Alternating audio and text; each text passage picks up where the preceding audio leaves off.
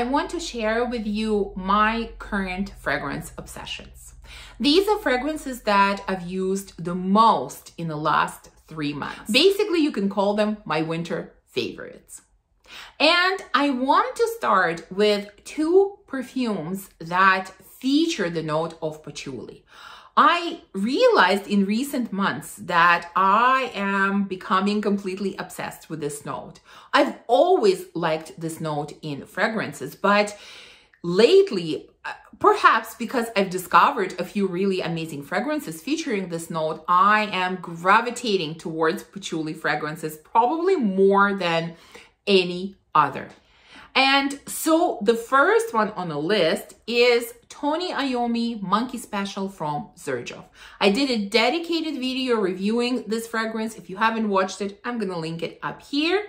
But I have been using this fragrance nonstop. Completely obsessed with it, completely intoxicating by it, just incredible. There are a lot of notes in this fragrance. I'm not going to read all of them. The 2 main notes in here are, for me at least, are passion fruit and patchouli.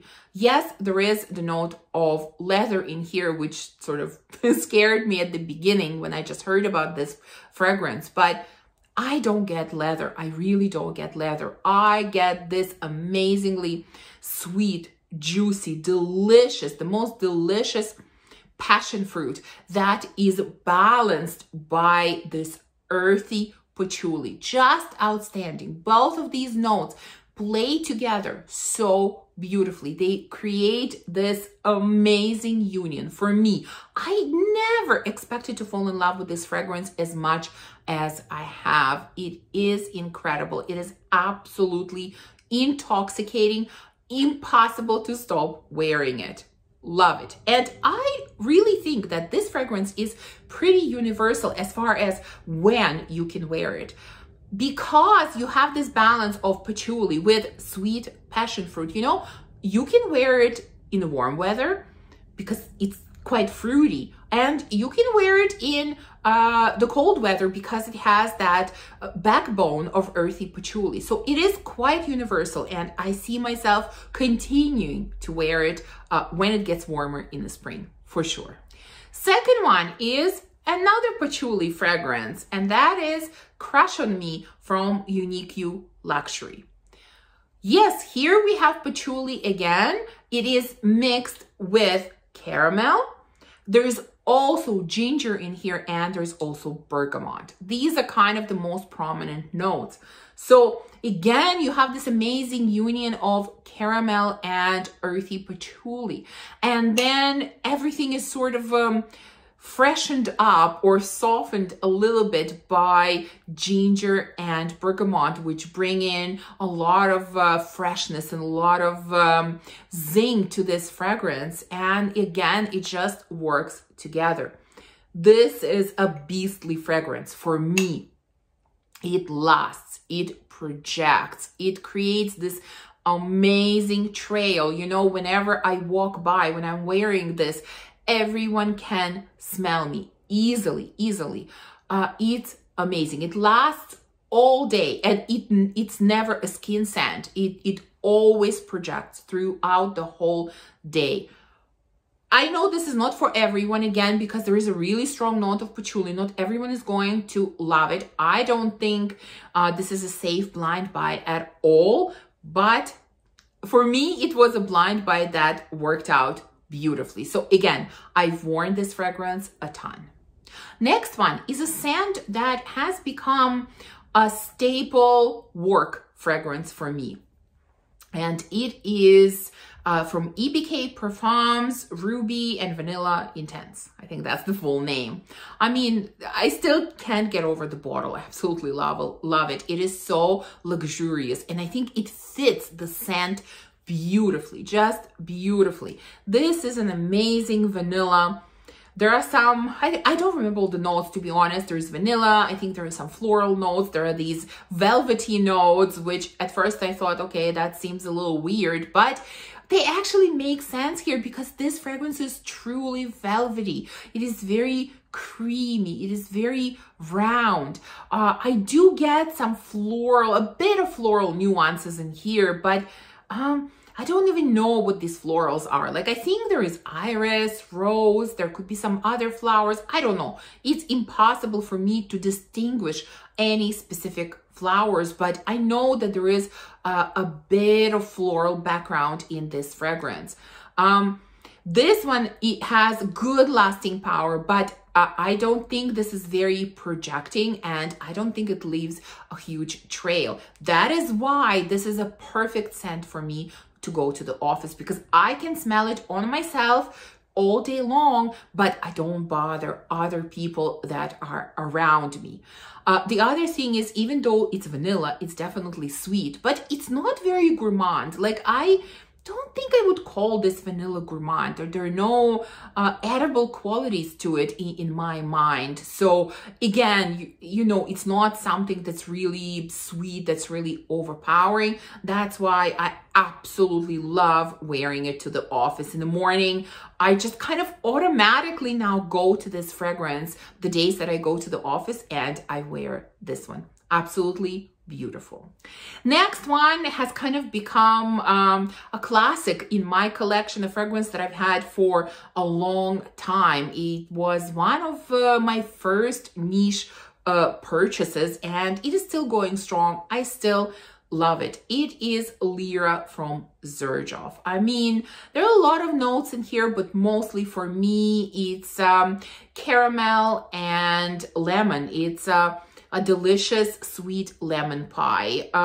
That's what it smells like to me. This is, you know, I wear this when I want to be comforted. This is a fragrance that brings comfort to me, that kind of calms me down when I don't want to think about anything important or anything upsetting.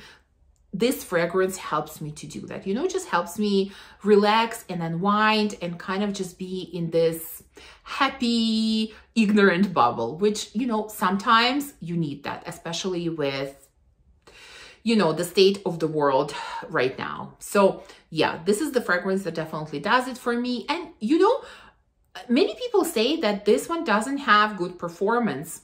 Fortunately on me, it performs pretty well. I can't say that it's beastly or it's the most long-lasting fragrance, no, but you know, it easily lasts 4 or 5 hours, which is, you know, very decent in my mind, very decent. So I still really enjoy it. I still use it quite often, especially have been reaching for it a lot in the last couple of months.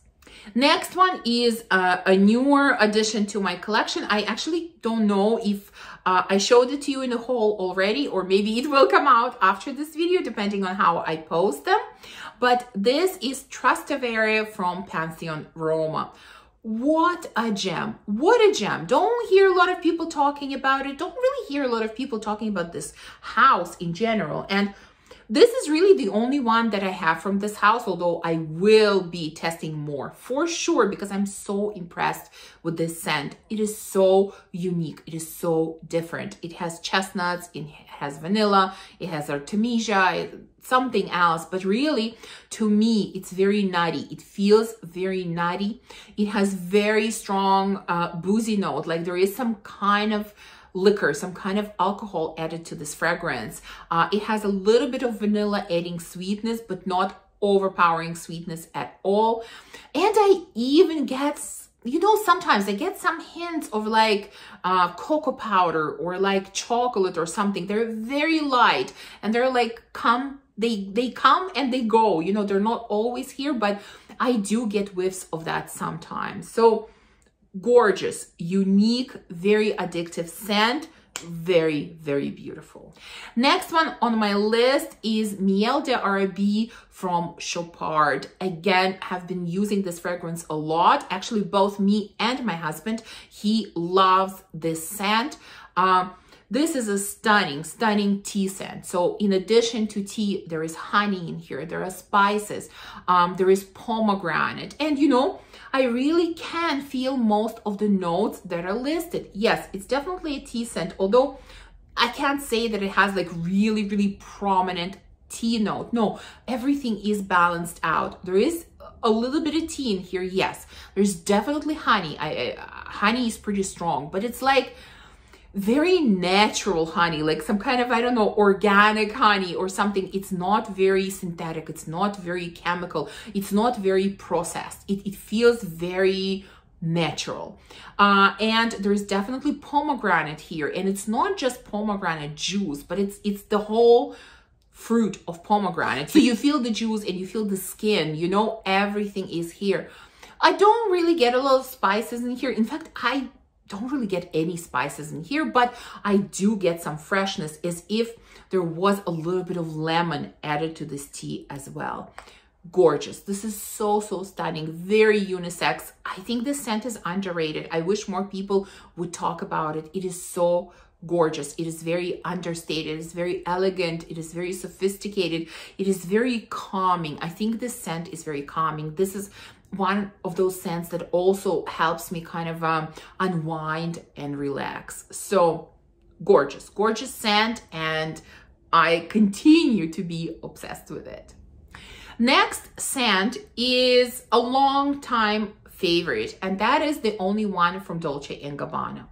You know, it's interesting with this fragrance because it's either I don't use it and it just stands there, or when I start using it, I cannot put it down. And that happens every time. As soon as I use it just once, I have to keep using it. I get completely addicted to it and completely obsessed with it. This is what happened in February. You know, it's been standing there, kind of haven't really used it a lot, and I decided, okay, let me use it. And I could not put it down for 4 days straight. Like literally 4 days straight, I reached for it. And I thought, okay, I gotta use something else. No, I wanted to use this fragrance and nothing else. Absolutely addictive.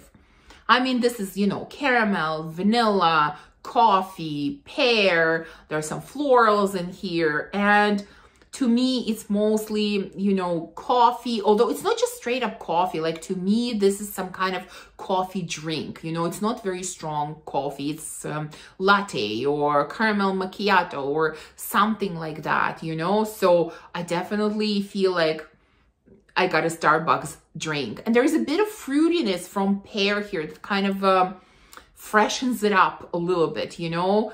Yeah, that's basically what it smells like. I know many say that it's similar to Black Opium from YSL.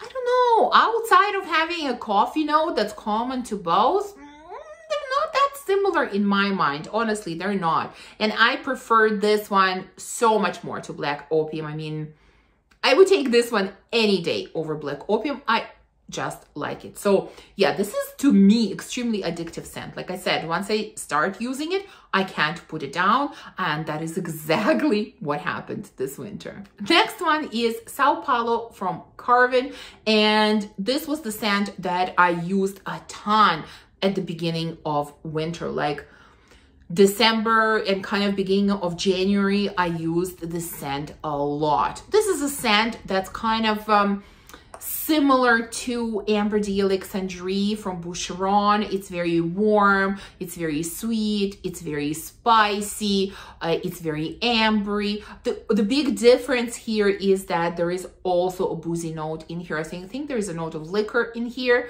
and that is pretty evident. So it is definitely boozy, sweet, warm, cozy, enveloping. Gorgeous, gorgeous scent, especially for cold winter. Absolutely beautiful. Again, a little bit underrated. Yeah, definitely a little bit underrated. I really, really recommend trying it. It's a beautiful, beautiful scent. Next one is a scent that kind of shocked me last year when I tested it, because when it first came out, I had zero interest in even trying it, never mind buying it. I absolutely was convinced that I was going to hate it. And when I almost accidentally sampled it for the first time, I was shocked. I mean, really shocked, because I didn't just like it, I loved it. I totally fell in love with it and absolutely had to get the full bottle. And that is Bitter Peach from Tom Ford. What a huge surprise. I mean, really, what a huge surprise.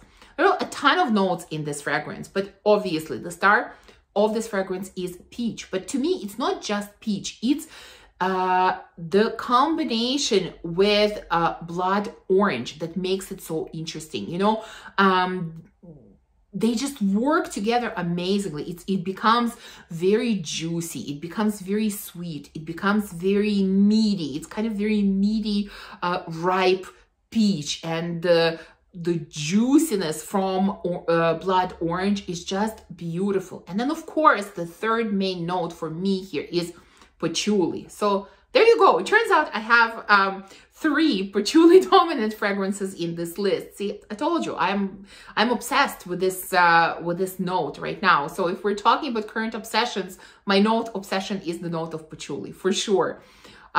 So yeah, it's this earthy patchouli with these juicy and sweet fruits of peach and blood orange.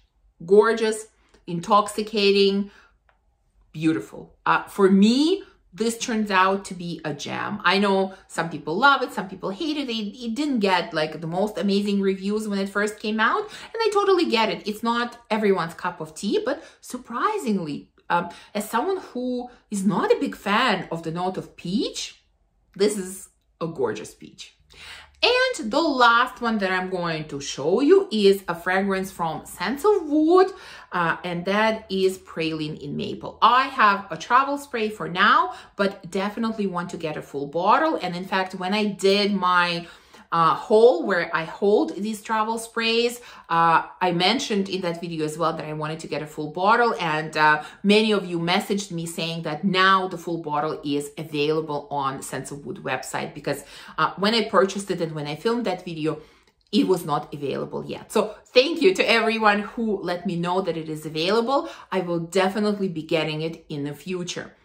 Now, this fragrance, I'm not going to spend too much time on it because, you know, like I said, I talked about it in a haul not that long ago. This to me is a child of 2 fragrances. This is like combining By the Fireplace from Replica with Unknown Pleasures from Kerosene. That's what this scent smells like. It is definitely deep, woody, smoky, like By the Fireplace. And then it has that amazing sweetness, very similar, creamy, kind of condensed milk like of sweetness like we have in Unknown Pleasures. And it's like the marriage of these 2 fragrances. Absolutely stunning, especially in the cold weather. It works beautifully. And you know, it might look like I haven't used a lot, but I've used this fragrance so many times. But this is strong. This is the strongest fragrance from Scents of Wood that I have tried. Really the strongest, the loudest, the most projecting, the most long lasting. Yeah, it's this one. So you really don't need to use a lot. You know, one time, as someone who likes to overspray, I sprayed a bit too much and I almost choked everyone around me. Like even my husband, who typically doesn't mind me overspraying, said, yeah, okay, today you really went overboard. Like don't spray this much because it is quite powerful. So yeah, it needs to be used in moderation. You really don't need a ton of this fragrance, but I absolutely love it. So there you go. These are my current fragrance obsessions, fragrances that I have used the most in the last 3 months.